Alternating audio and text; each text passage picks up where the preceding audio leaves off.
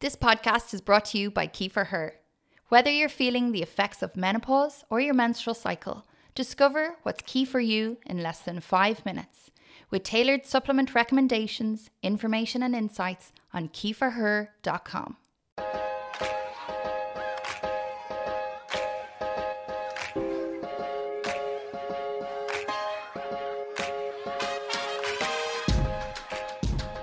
Hi, I'm Renee. And I'm Donna. Welcome to the Caoimhe Hartly podcast. In this series, we aim to educate and open up honest conversations with both medical professionals and real-life women. We want to shine a light on those topics that sometimes go unspoken about and help empower women to know what is key for their health and well-being.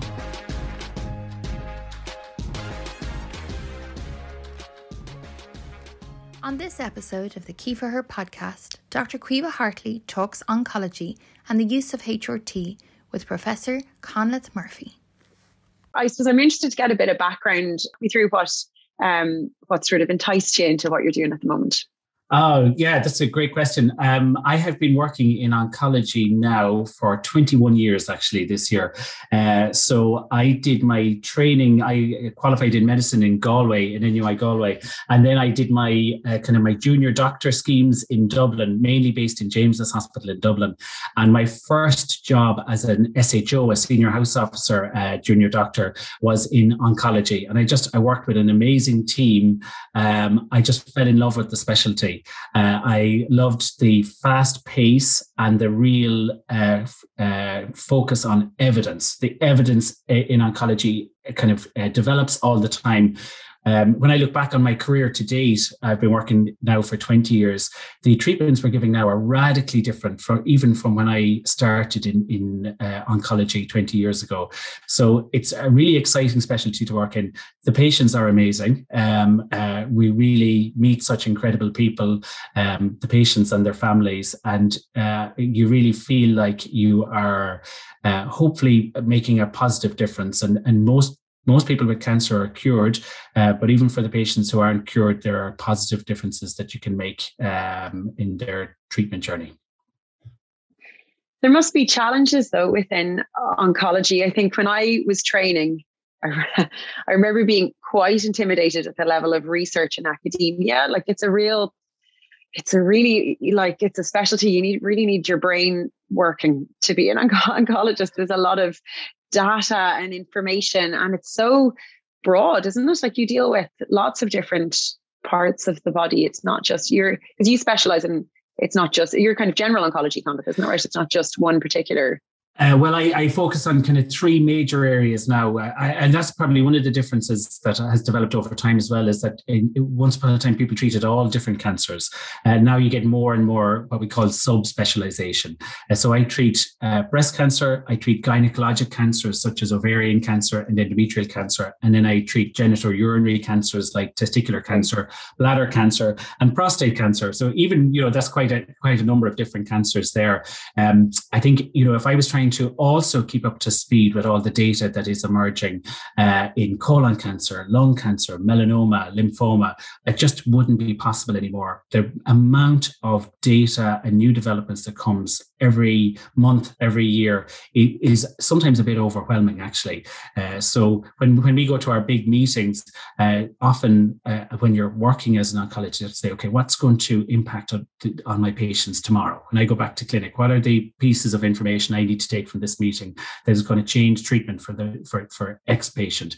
And often we go to meetings with particular patients in mind. Actually, you've got somebody that you're kind of really thinking, what am I going to do next for this person? What's the next step for this person? And they're on your mind when you're at a meeting, and you're saying, okay, I'm going to go to this session here because that's relevant to patient X.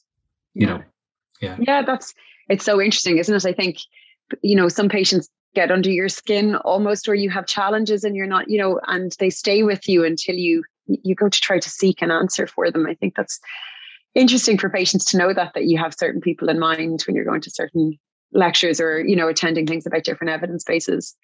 And we've obviously crossed paths a little before, kind of bringing it towards the kind of breast cancer side of things specifically, because obviously, my area and looking at hormone therapy in particular, and there's obviously people are well aware that there is a connection between HRT and breast cancer, and that would be the big challenge for a lot of women. I think they have concerns over that. And that's where we would cross paths a little. Yes, absolutely. And I would annoy you and pick your brains about different things to do with that. But a lot of the patients that I find most challenging are patients who have had breast cancer. And I think one of the issues, and I'd love to hear kind of your take on this, but a lot of the issues that I find difficult and for patients in particular, they're bombarded with information. And because breast cancer is not one disease, and because HRT isn't one medication, they'll read things that maybe don't apply to them, or they're maybe applicable to somebody with a different type of breast cancer even. Yes. And a lot of wading through that information as a patient must be really difficult. How do you help people figure that out? I must say that they are the group of women who've had a hormone positive breast cancer, and most breast cancer, about 70% of breast cancer is hormone responsive. So the breast cancer cells show an ability to grow in response to the female hormone estrogen in the body. The women who have had a history of breast cancer, they're somewhat excluded from all the current discussion about HRT, and it's been very positive, the increased awareness of hormone replacement therapy and the swing of the pendulum back a bit from the extreme way that it had gone, where HRT was universally bad for a while there. But I do feel that they are an excluded group, because a lot of women come into me, they've had a hormone responsive breast cancer. They're talking to their friends. Their friends have had severe menopausal symptoms and have started HRT, and their lives have been transformed. They say, my quality of life is amazing. I'm able to do this, and this that I wasn't able to do before. And they come and they say, can I go on HRT? But they're unfortunately excluded from a lot of the research that has been done. And the kind of the short answer is that we really don't know how unsafe or safe HRT is in women who've had a breast cancer diagnosis. If I could kind of go back a little bit to talk about HRT in general and breast cancer risk, and then we might come back to that group of patients. Because, when I was in my training in the early 2000s, the message was we had just got results from this huge study called the Women's Health Initiative, which said HRT is bad, it increases the risk of breast cancer. And immediately the prescriptions of HRT just fell off a cliff. Disappeared. Really, there's been a lot of nuance has kind of crept in over time, and there's been, interpretations of that study. So to kind of look at that study, it was a study that enrolled over 100,000 women, aged between 50 and 79, but very few of them were under the age of 60. And there was an observational arm, which meant that they followed up women over time. But there was a clinical trial arm as well, where women were randomized to either receive or not receive different interventions. And one of the interventions was hormone replacement therapy. And the question they were asking was not, does hormone replacement therapy improve menopausal symptoms or improve quality of life? It was, does hormone replacement therapy reduce the risk of cardiovascular events, such as heart attacks and stroke? And actually, they excluded the kind of women where you would be meeting who have menopausal symptoms. If a woman had menopausal symptoms, she wasn't allowed to take part in that study. So it doesn't really reflect the kind of people who are asking their doctors, can I go on HRT? And as a result, it mainly enrolled women who were over the age of 60, and very few women enrolled in the study were the typical patients in their late 40s or age 50 to 60. And yes, it was stopped at a certain point because there was shown that there was an increased risk of developing breast cancer. These are women who have never had breast cancer before, developing a new breast cancer in women who had HRT. But when you look at the figures, if you look at 1,000 women going on to combined estrogen and progesterone HRT, for 5 years, there might be an extra 3 cases per 1,000 women taking 5 years of treatment. And that's for women aged between 50 and 59. If you look at women whose uterus has been removed for whatever reason, those women, as you know well, would be put on estrogen alone. And there's actually a decreased risk of developing breast cancer with the estrogen. So, Conleth, why is that? Like, is it this, that estrogen has this protective effect? And, you tell me, why is that? Why is there a difference? We don't really understand it, actually. We don't really understand it. I was like, you know what? You answer this. You answer this. I don't know. I wish I could tell you. There's loads of theories out there, but we don't really understand it in detail. We know the reason, obviously, that women would be put. The reason, if your uterus is still intact, if your womb is still in place, women are put on combined treatment with estrogen and progesterone, because the estrogen on its own could stimulate a cancer of the womb. But if the womb has been removed, that's not a concern. So women would just go on estrogen alone treatment. And there was a reduced incidence of breast cancer. The other thing I think that has emerged over time is that there was no evidence that hormone replacement therapy increased the risk of death, actually. And some evidence to suggest that for women between the age of 50 and 59, that there was a lower risk of death with 5 years of hormone replacement therapy. So that's a kind of an important thing to note. So there is a slight increased risk of breast cancer, but for women who have very severe menopausal symptoms, it's something to be discussed with them. But obviously, it has to be taken into account with all of the other issues that are going on. And as you're familiar from some patients of mine that you've kindly seen, these I know the patients that I sent to were having really horrendous, severe symptoms, really severe, interfering with their quality of life on a major basis. There was a meta-analysis, which is an analysis of a load of different studies that came out subsequently that suggested maybe a somewhat higher risk of breast cancer, about 1 in 50 over 20 years, 1 in 50 extra women developing breast cancer because of combined HRT. But there was a lot of weaknesses with that approach as well. And one of those was that there was no randomized trials, which is the gold standard for evidence in medicine, where you take a group of patients and you randomly assign them to one treatment or to no treatment. These were observational studies, and they used old-fashioned HRT, if I might call it that, with much higher doses of hormone replacement therapy than would be considered nowadays. So I would say that the kind of the maturing evidence from the Women's Health Initiative is probably the most reliable information we have. And it has to be taken into context. So there's a guy who I work with, a breast surgeon, Professor Martin O'Sullivan, who is absolutely fantastic. And he has a beautiful slide that he gives when he talks about this topic, where he looks at the increased risk of breast cancer that is attributable to HRT. And then he puts that into the context of the increased risk of breast cancer that you can see with being overweight or obese. Or having a high alcohol intake. And actually, it's much higher with those things than it is with HRT. It's about perspective, isn't it? It kind of gives you that perspective. I think there's a narrative sometimes that, well, there's no increased risk. And I don't think that's true. And certainly the evidence wouldn't suggest that. But it's about having that discussion of where the benefit versus that risk lies. Absolutely. Is it true to say, just from an oncology, like from your kind of science perspective, if you like, is it true to say that in terms of HRT, it doesn't seem to be what they call an initiator. So it doesn't sort of make you make abnormal cells, but it can promote the growth of abnormal cells if they're there. Is that Absolutely. true? Because as I said, most breast cancers are hormone responsive, and women very commonly, when I tell them that they have a hormone responsive breast cancer, when we're having that first conversation, they often ask me, does that mean I was making too much estrogen in my body?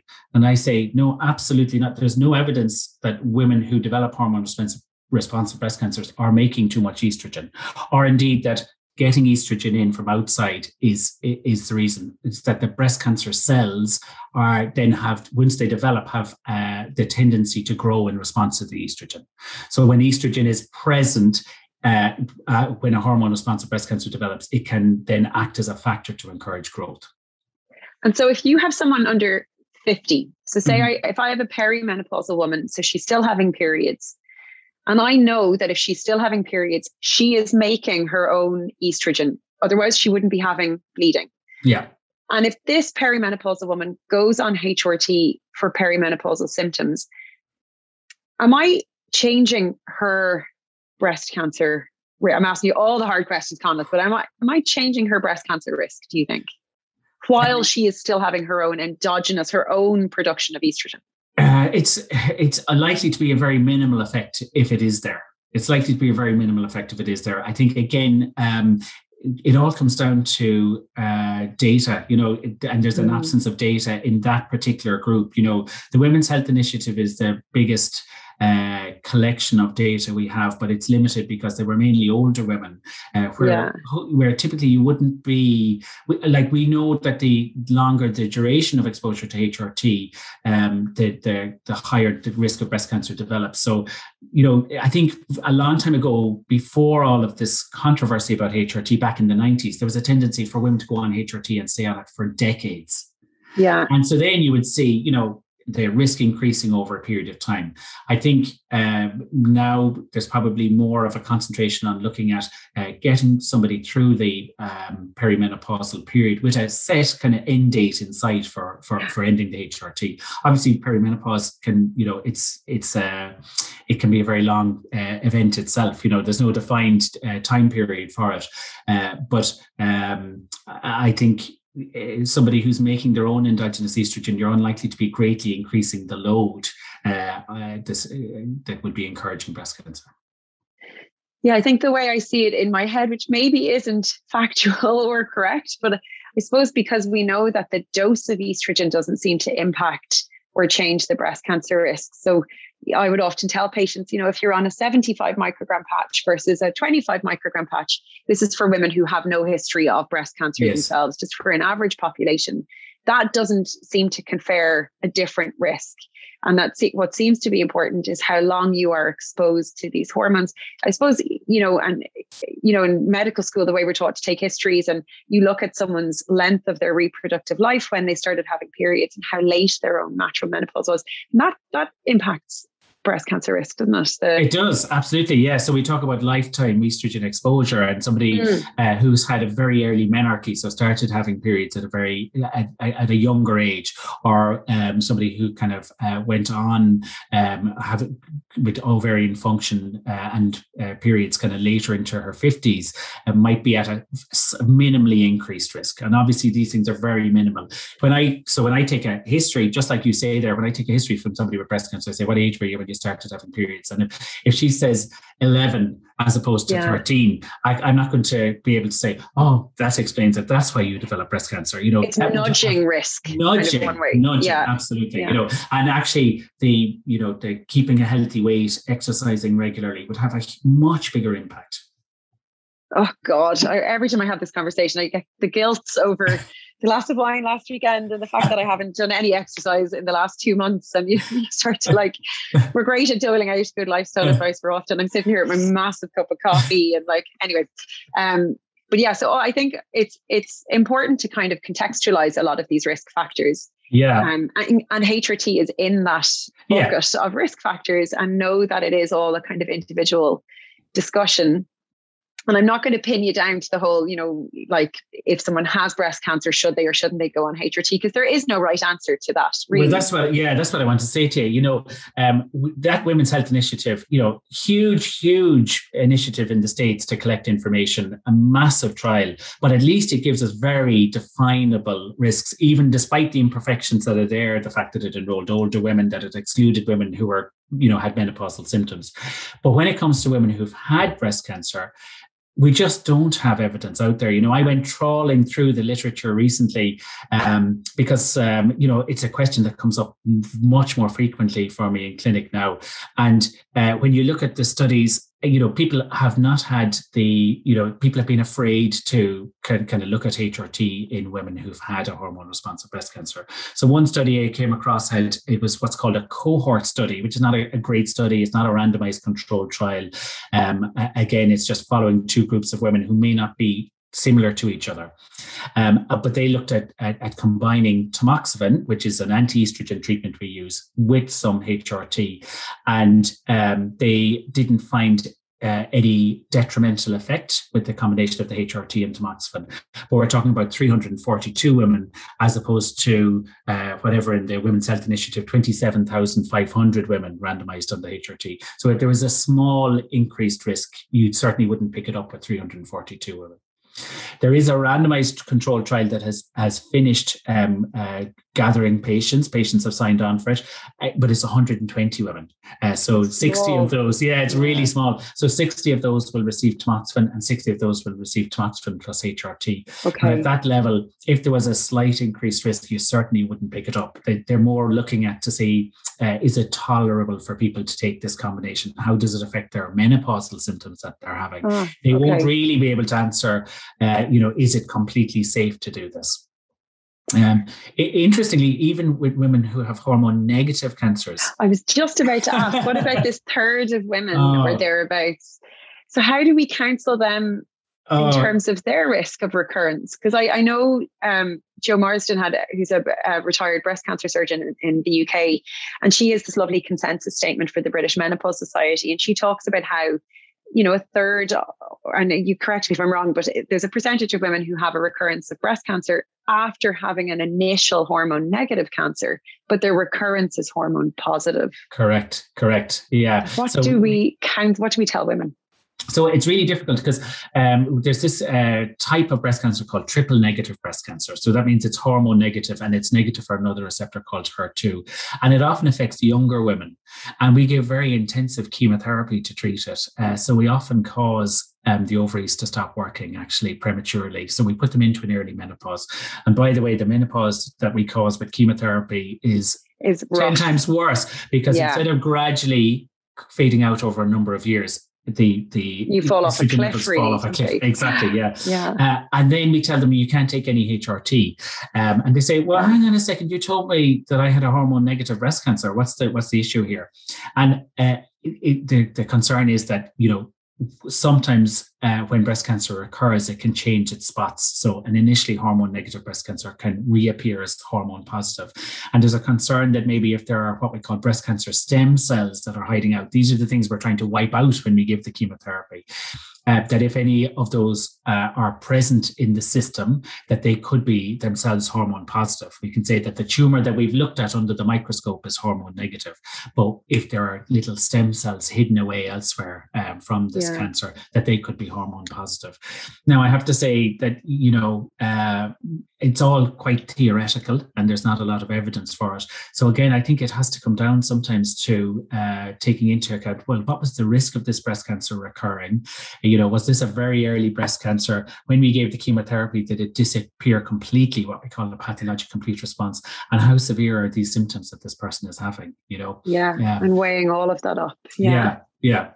I have a lot of women who would come in and they're quoting, there's a couple of books out there, there's one in particular, which would almost kind of peddles this narrative that, taking estrogen, taking HRT doesn't cause any increased risk of a recurrence of breast cancer.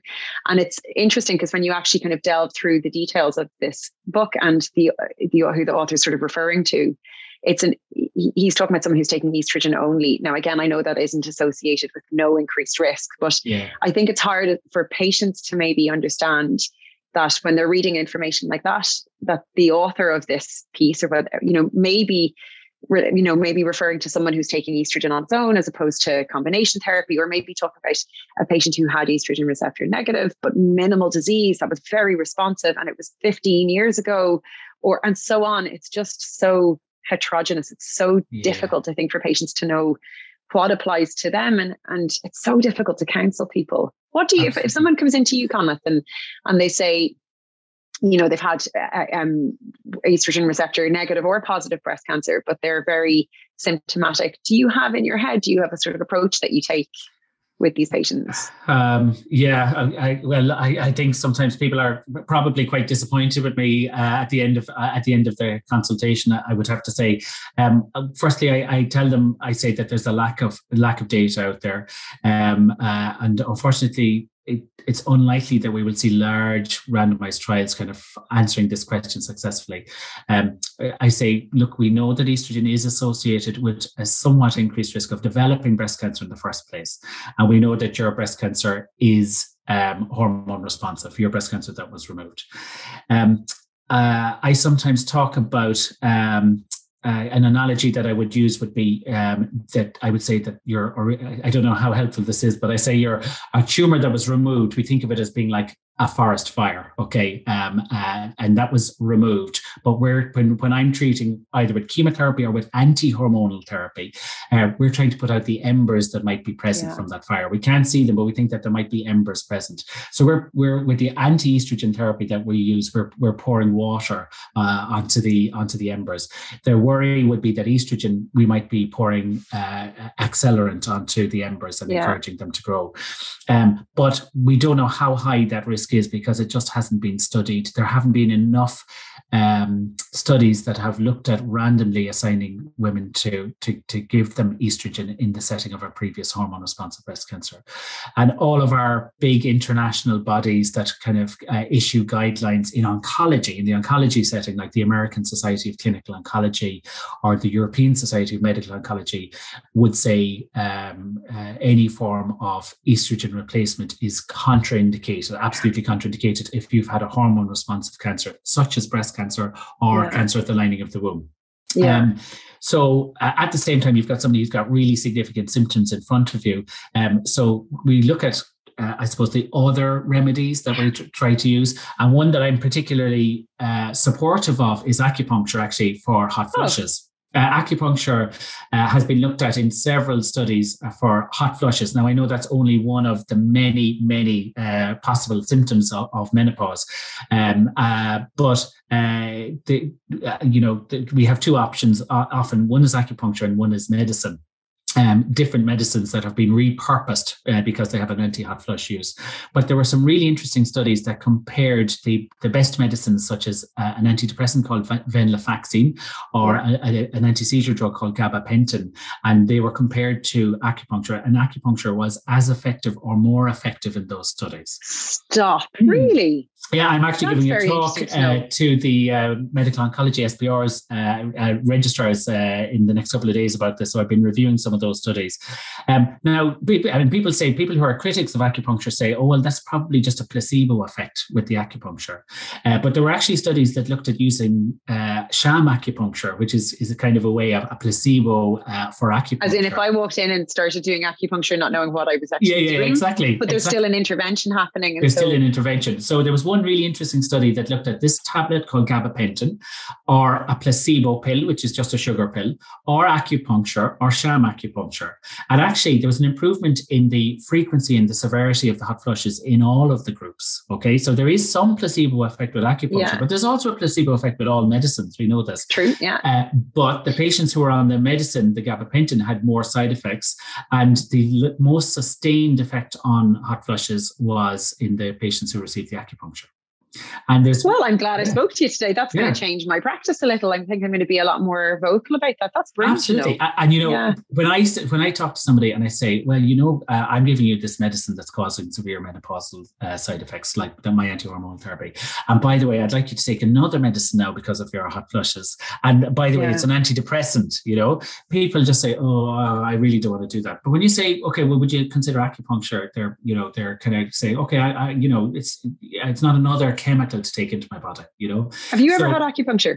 I have had acupuncture, I've had acupuncture. And we have a fantastic physiotherapy department in my hospital. And I shared with our physiotherapy colleagues, I shared the studies that have been done in acupuncture in breast cancer survivors.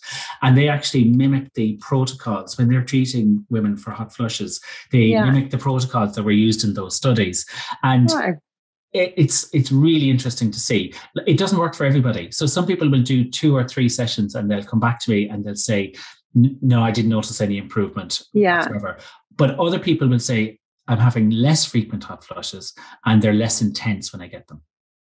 That's really interesting. Yeah. Because I'd be similar. Like I would always explain to patients about estrogen or HRT really in any form being contraindicated. So it's something we want to avoid if you've had any type of breast cancer. And I really explained to them that, I think the best thing to do is exhaust your non-hormonal alternatives first. But the problem with a lot of those medications, and they can be very effective and they can be really well tolerated, but there's definitely some patients who will get their hot flushes might improve a little, but it's, superseded then by really bad side effects. They can feel dizzy or they feel nauseated or whatever it might be. So it's a real balancing act, isn't it? It's really, it's really difficult. Yeah. Absolutely. This podcast is brought to you by our very own brand, Key for Her. Whether you're feeling the effects of menopause or your menstrual cycle, discover what's key for you in less than 5 minutes with tailored supplement recommendations, information and insights on keyforher.com. Please have 20% off on us by using the promo code KEYPODCAST in all capitals.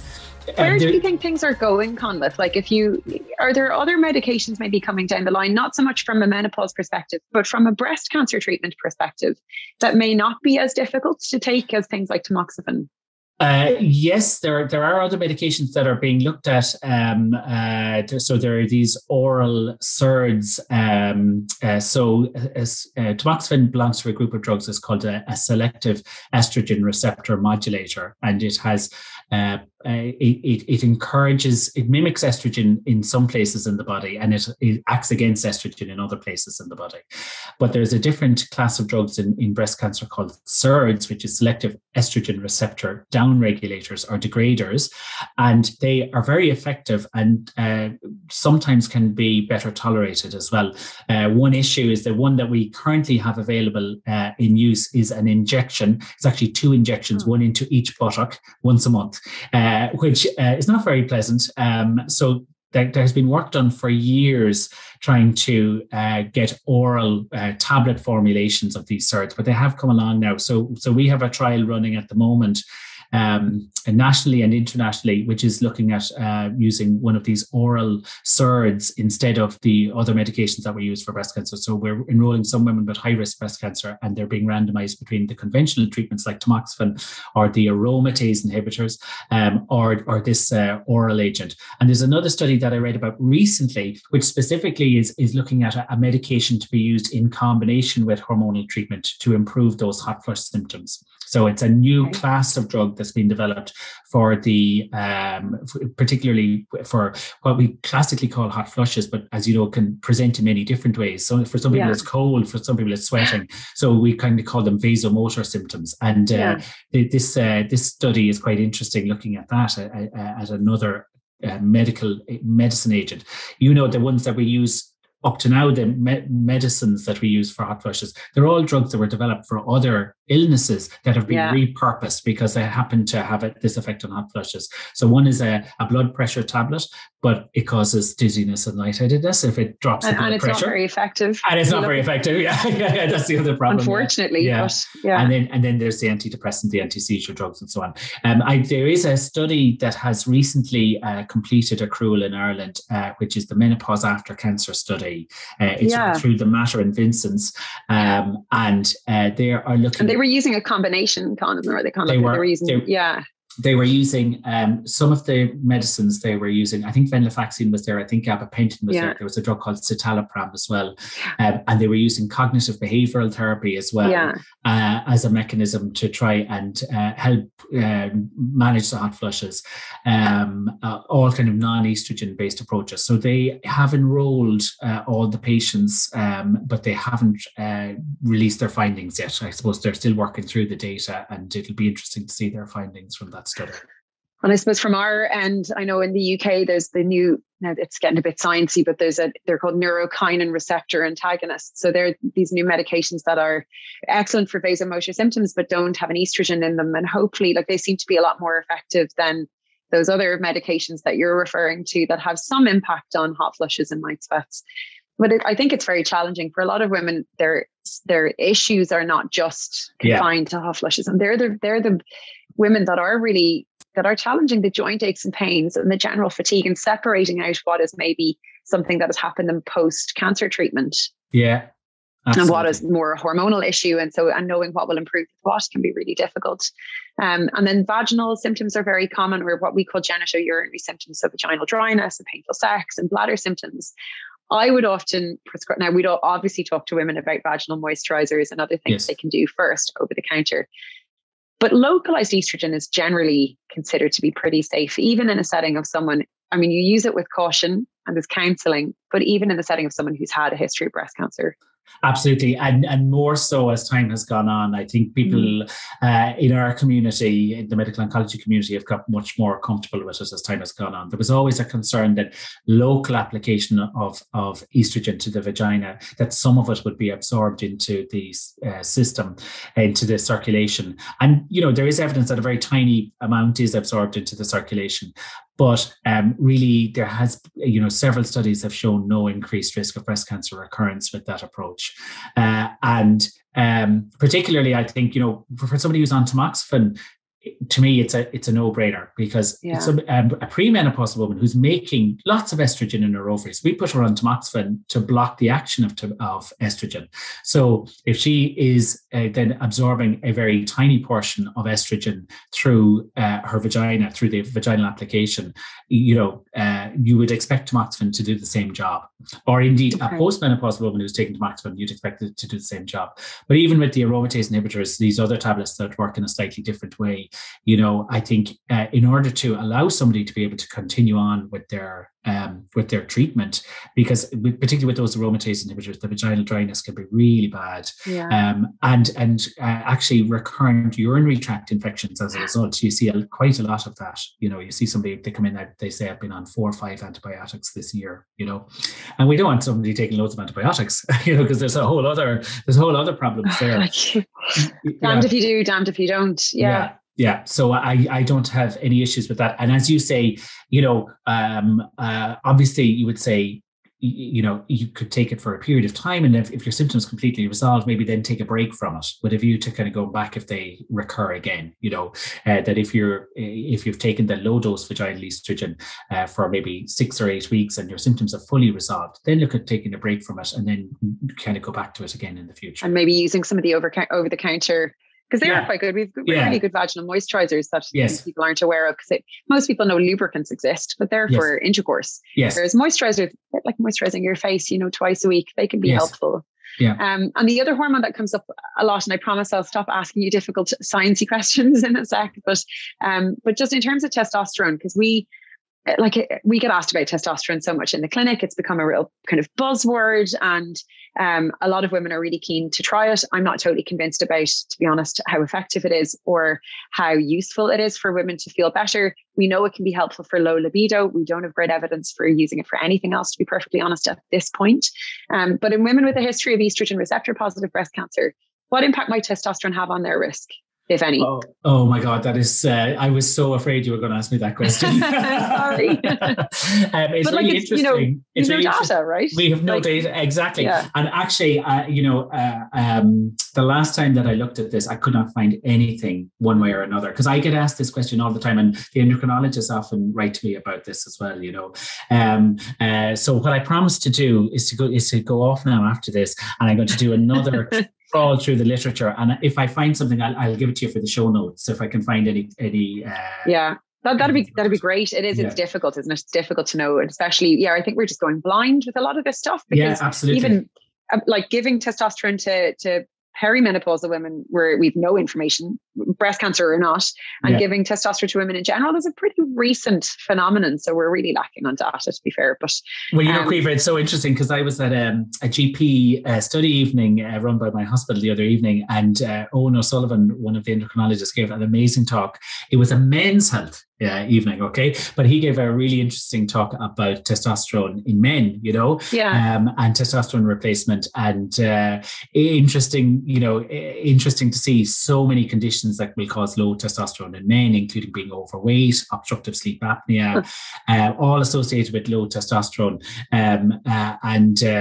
But I do think, because there's going to be a lot more focus on that as a form of HRT for men in the coming years, although he was very clear to point out that the andropause, as we call it, is not the same as the menopause. In men, testosterone falls over a very gradual incline naturally over the period of life. There isn't this kind of rapid decline at the age of 50 that there is for women. So it is a different situation. But in women too, that's how we see testosterone behave in women. So regardless of when you actually have, like if you've early menopause, or regardless of when your last period is, your testosterone will decline just gradually throughout your life till you get to mid to late 60s. And then there was a recent Australian study that showed your testosterone levels in women climb in your 60s.